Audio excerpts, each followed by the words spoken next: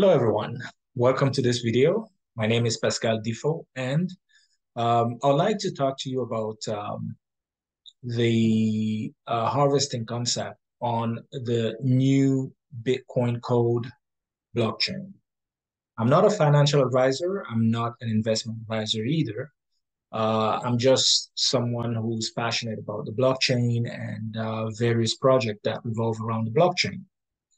This is to say that if you choose to join any of the projects that I usually talk about, you do it at your own risk. Risk because there's always a risk of losing part or all of the capital that is invested. Very important you understand that. Actually, I always suggest three golden rules. The first one is to invest only with what you can afford to lose.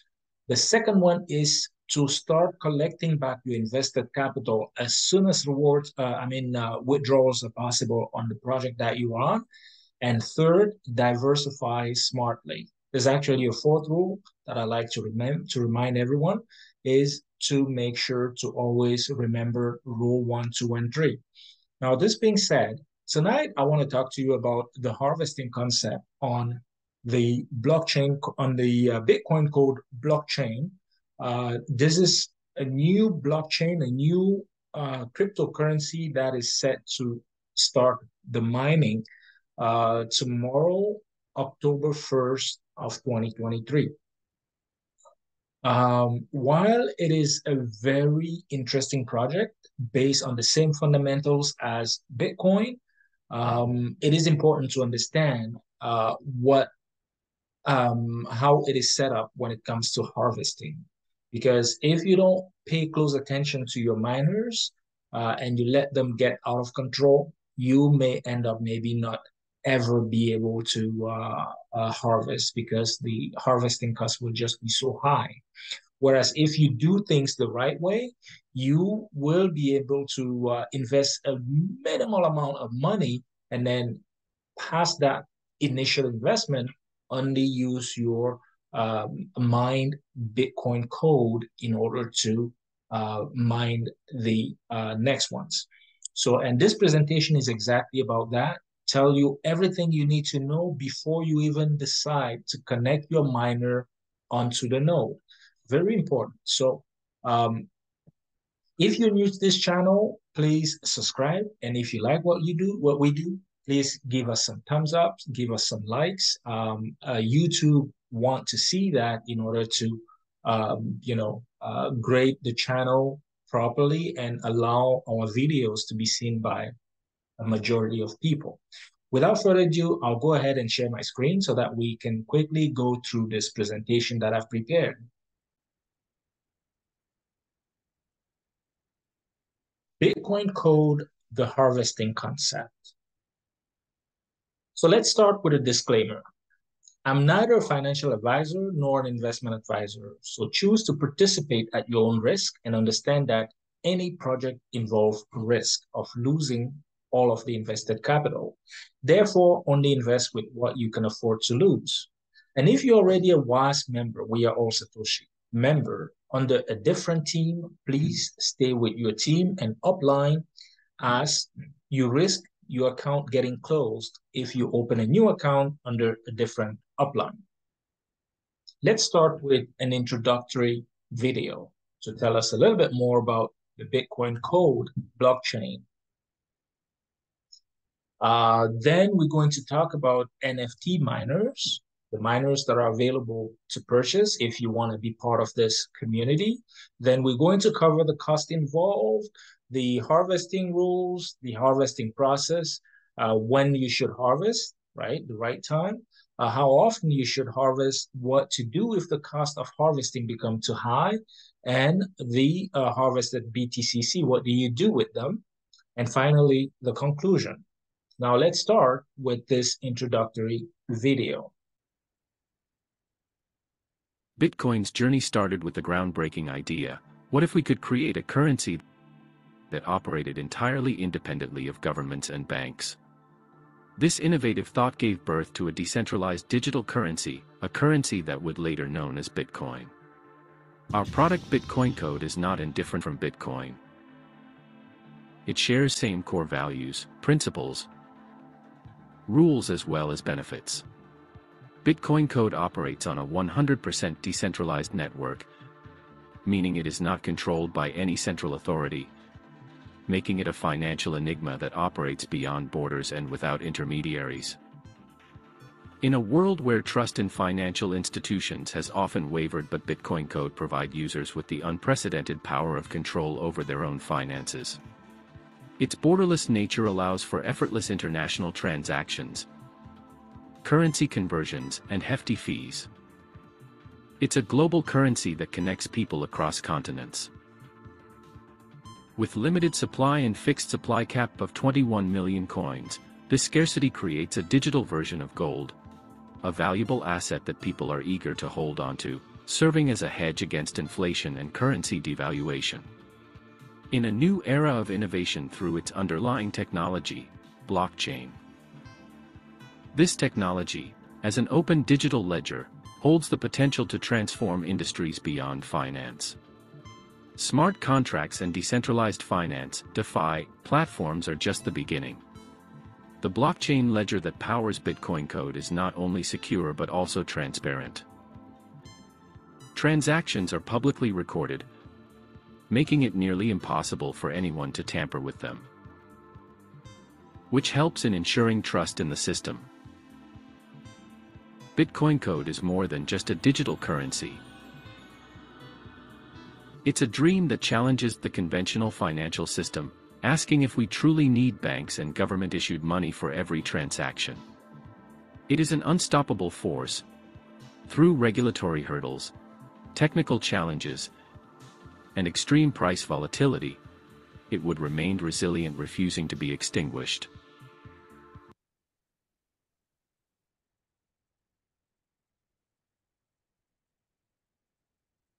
Bitcoin's journey. All right, let's find out what are the different type of miners that you could use to mine Bitcoin code. So we start with the Xeon GT1X. It is a 1 kilowatt miner, hash power. It consumes about 0.00278 B fuel per second. So the B fuel is basically the energy that is consumed here, but it's all digital. The hash fee is 10, and you spend about 50 USDT in order to get one of these. Then we have the Xeon GT10X. It has a hash power of 10 kilowatt, and it consumes 0.0278 B fuel per second. The hash fee is 100, and you spend 500 USDT if you want to put your hand on one of these. Then the third one that we have is the Xeon GT100X. So the Xeon GT100X has a hash power of 100 kilowatt. It consumes 0.278 B fuel per second. Has a hash fee of 1,000, and you spend 5,000 USDT in order to get one of these. Now let's talk about the cost involved in this project. So the cost involved in the Xeon GT1X are as follows. We have to take into account that we have to consider that the miner is connected 24/7, which will be the base of our calculation. You spend 50 USDT to buy one of these. The consumption is 0.00278 B fuel per second, right? It's basically equivalent to electricity. And then one B fuel costs 0.0125, and it consumes about, or when it's connected for 24 hours, that is the equivalent in seconds. Since the price is per second, that is the equivalent of 86,400 seconds. So let's do the math now. So if this miner stays connected for 24 hours, which is equivalent to 86,400 seconds, how do you calculate how much you would need to spend in order to harvest? You're basically going to spend you're going to multiply the time that it was connected, which in this case is 86,400 seconds. You're going to multiply it by the price of the B fuel per second, right? You multiply by the B fuel per second that it consumes, right? That this Xeon GT1X consumes. It consumes 0.00278 B fuel per second.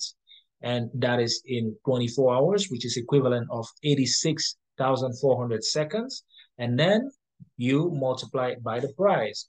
And you come to a price of around $3, $3.0024 to be exact, in B fuel.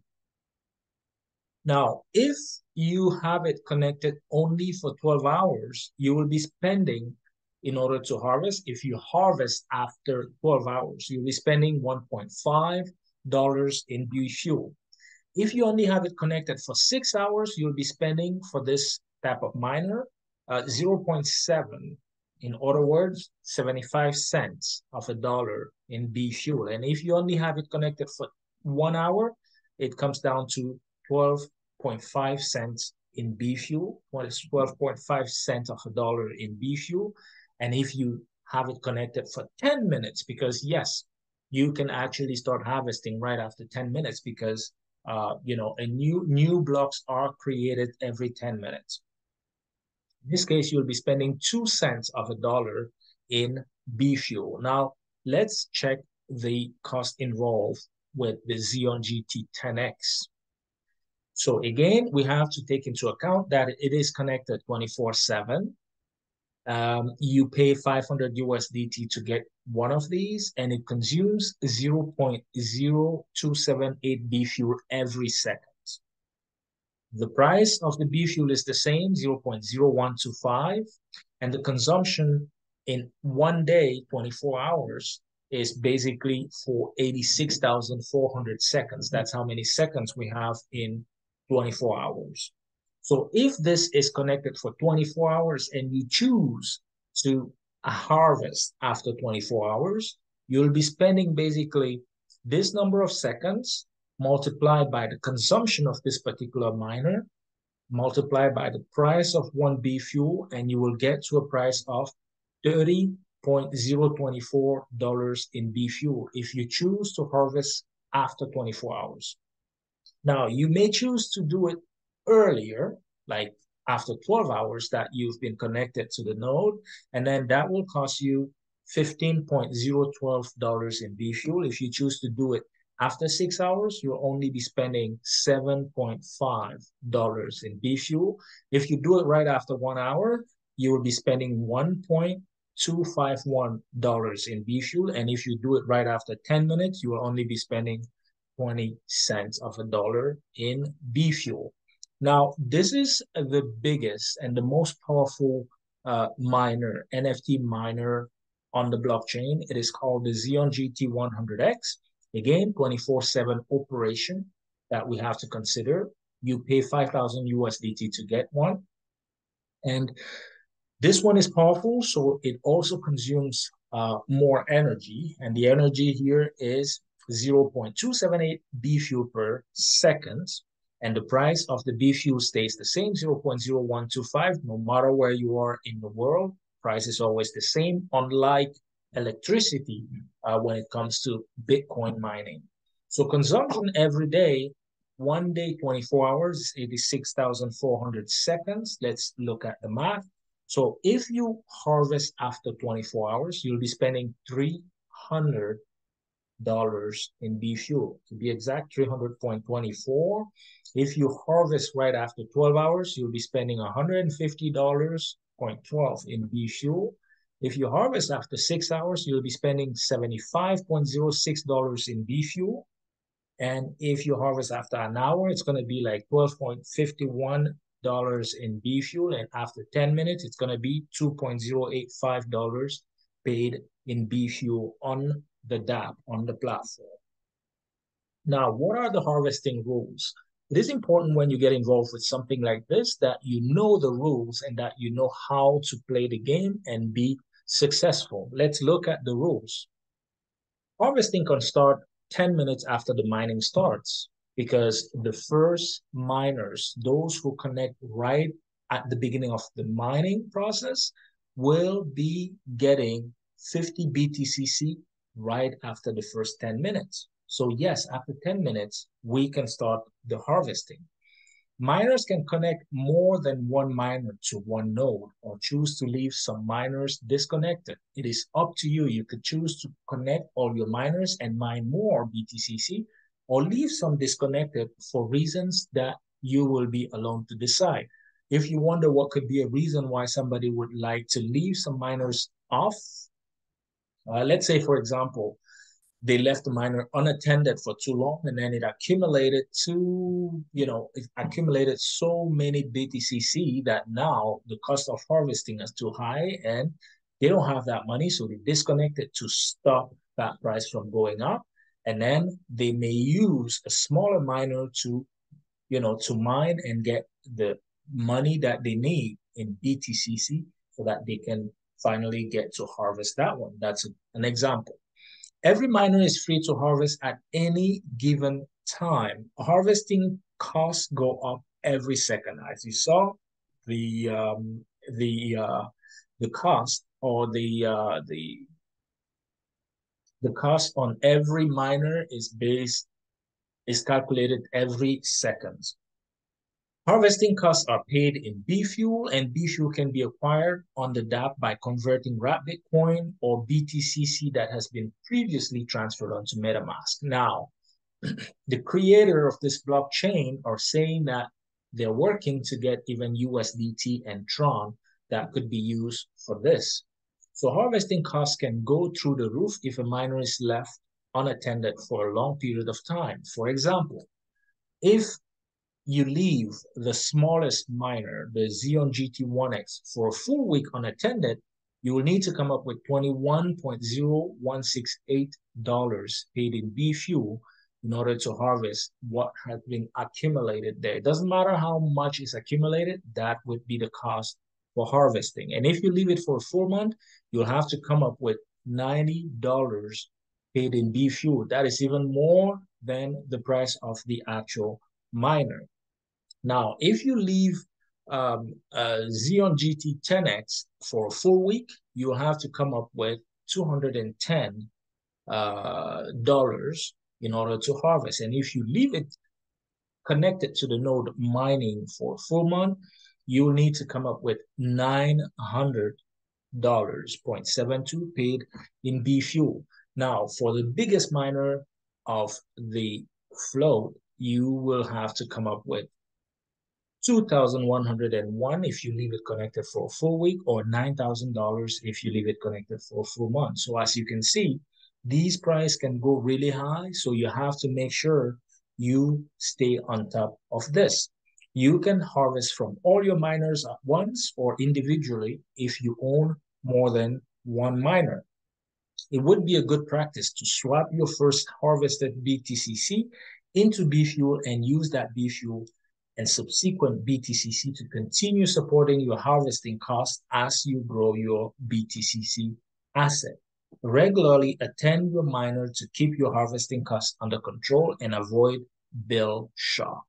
All right? So let's talk about the harvesting process. Harvesting requires B fuel. An initial B fuel purchase will require out-of-pocket cash.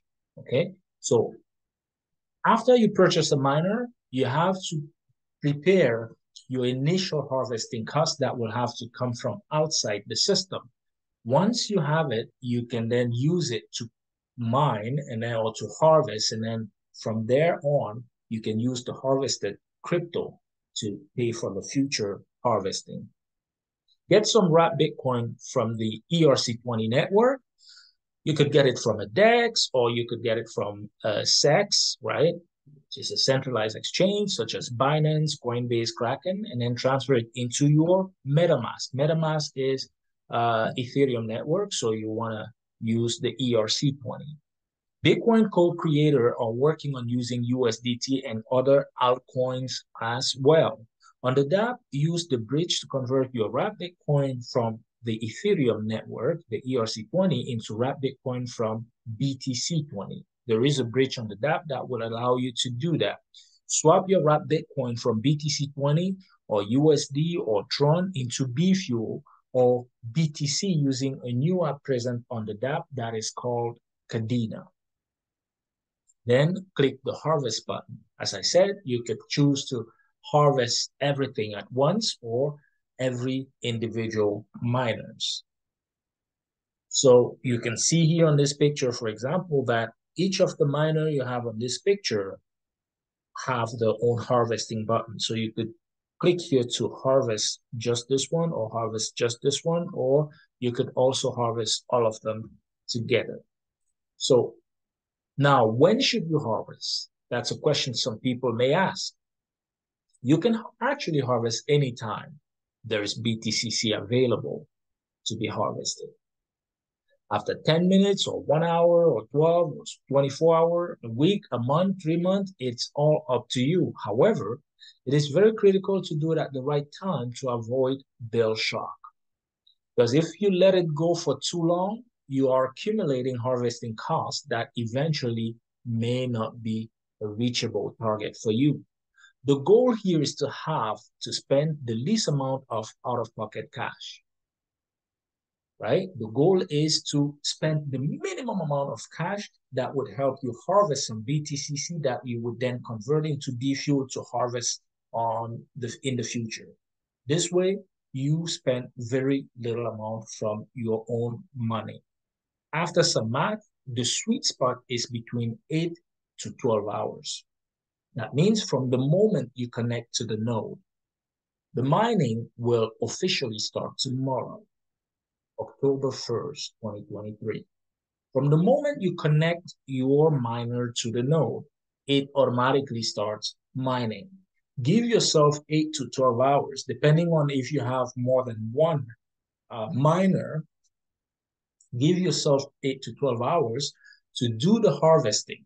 And then once you've done the harvesting, you could then use the BTCC that you've harvested in order to convert it to BFuel and pay for the future harvesting. If harvesting after 12 hours, you can expect to spend for a 1x $1.5 in BFuel. If harvesting on a 10x, you can expect to spend $15 in BFuel. And if harvesting on a 100x, expect to spend $150 in BFuel. You would then convert the mined BTCC into BFuel for future harvesting. And if you're careful enough and you do the right thing, you should not have to spend any more out-of-pocket cash. So how often should you harvest? Every 8 to 12 hours, at least for the first 3 to 4 days. And then after that, you can go ahead and harvest every 24 hours for the rest of the week or the following 2 weeks. Okay, so at first, for the first 3 days after connecting to the node, you harvest every 8 to 12 hours for the first 3 days. And then for the remainder of the week, you harvest every 24 hours, or you can keep harvesting every 24 hours for the following 2 weeks. At this point, you should have enough BTCC to take care of your future harvesting. Stay on top of your miners and do not let them get out of control. Disconnect the miners for whatever reason. If for whatever reason you cannot attend them, okay? Very important, because the moment you don't attend them, the harvesting costs will go higher and higher and higher by the second. So you want to make sure you don't let them connect it to the node if you're not going to be able to harvest them. Now, what to do if the costs become too high? Disconnect the most, if not all, miners from the nodes if they become too high. That gives you room to think and make the right decision. And if you own different type of miners, only keep the one with the least expensive harvesting costs connected to the node. At least those ones you can harvest and then start building up your BTCC in order to harvest the other one. If you only have one miner with harvesting costs out of reach, Disconnect it, then get a smaller one and build up your BTCC to harvest on the miner with the bigger cost. You could borrow some money to harvest if it makes financially sense and you can come out with profits. You could sell the miner if it is possible. I'm pretty sure with the secondary market that the community will create, people will be ready to buy miners that have accumulated some BTCC at a cheaper price if it is a good deal for them. Now let's talk about the profit. What do you do with the harvested BTCC? Now, keep in mind, every day, every 10 minutes for the next 4 years, every 10 minutes, 50 BTCC are mined. That makes 7,200 BTCC daily. So right now, with the information at hand, we currently have 22,000 miners, which is a combination of miners of 1x, 10x, and 100x. We have 22,000. So that means if you divide 7,200 BTCC by 22,000 miners, it tells you that most miners, if not every miner, will end up on each of their miner with less or with a fraction of BTCC. So the DApp will show you the value of the BTCC you currently hold, and you will decide to sell or not to sell. In order for the project to move to the next level and be listed on exchanges, it will need to reach a certain level of circulating supply. As a community, it is our duty to help the project move to the next level because as the project grows, we grow. So please let us exchange and sell our BTCC, at least at the beginning. Chavez is planning on selling miners at discounted price, maybe 10% off, to promote and increase the circulating supply. Because at the same time, when we buy more miners, we increase our hash rate. We increase, therefore, the quantity of BTCC that we could mine on a daily basis. This way, we will get more BTCC in the future that we could then hold when the BTCC hits the exchanges. We can then decide whether we want to hold 50% and sell 50, or if we want to hold 70 and sell 30, or sell 30 and hold 70, up to us. In conclusion, BTCC is taking up a very big challenge. The question is, will it be up to it? One thing is sure, the fundamentals are great. BTCC could follow BTC footsteps, creating a liquidity, and this is a genius idea. Creating a liquidity and having a community from day one could be a game changer. Because just think about this. BTC, like Bitcoin when it was created, had no value, had no liquidity, had no use case, and had no community. The equivalent of the electricity bills that we pay to government and private company when we mine Bitcoin would be the money that we pay for the harvesting cost. The difference here is that that money will be going into the liquidity pool in order to give a value to BitcoinCode. That is where the BitcoinCode will get its value even before it reaches the outside market. That's why this model is genius. So it could definitely be a game changer, even before we get to the use cases and other people and the whole world start using it. So the open concept will definitely allow the good, the bad, and the ugly. So you got to be very careful with unsolicited contacts. People will reach out to you. People will try to fool you to take your miner away from you. So final word, good luck to all of us. This is the end of this presentation.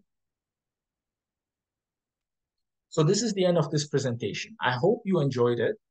And I truly hope that you found it important and you will, you know, make sure you follow. Of course, I'm not a financial advisor. This is just my way of seeing things and how I'm planning to do it. Um, Share this video with as many people as possible because I know it's going to happen. I know many people will leave their project, leave their miners unattended, and by the time they come back to it, they get back to it a few weeks down the road, the cost of harvesting will be too high, and then I don't know who they'll be blaming at that time. Many people tend to do that when they join projects. They just let them go and then they come back 6 months later and hope that they can just, collect cash. Doesn't work that way. And if you play that game with Bitcoin Code, you will just have, yourself to blame.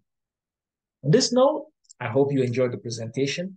If you liked it, please give us some likes, subscribe to our channel, leave us some comments. And if you want to reach out to me, feel free to, um, you know, check the description. My contact is always in there. One last thing I would like to mention is that um, with this blockchain, we have a group that is planning to get a node. This group is planning to get a node. Right now, there's only one node. We already have 22,000 miners connected. We're going to have even more. Now, imagine if every single one of these miners has to pay like 1 cent for transaction, for each transaction. That's going to be very lucrative. So we're thinking as a group to get a node, and we're thinking of a share of 1,000 USDT. As it is being told, a node will cost 500,000 USDT. So we need 500 people or 500 people or people ready to, to get a share in 500 shares of 1,000 USDT so that together we can buy and hold a node. Now, if you're wondering, yeah, but how are we going to manage the node? The blockchain has solved all that. Smart contract. We could come up with smart contracts that would help us manage the money, right? Manage the money. The main node wallet would not belong to anybody, but it will be held, for example, in a smart contract that at the end of every day will disperse the profit, into everyone's wallet. That is just an idea. So if you find the project interesting and you want to become part of a node, feel free to join. On this note, I'd like to wish you all a good night. Bye for now.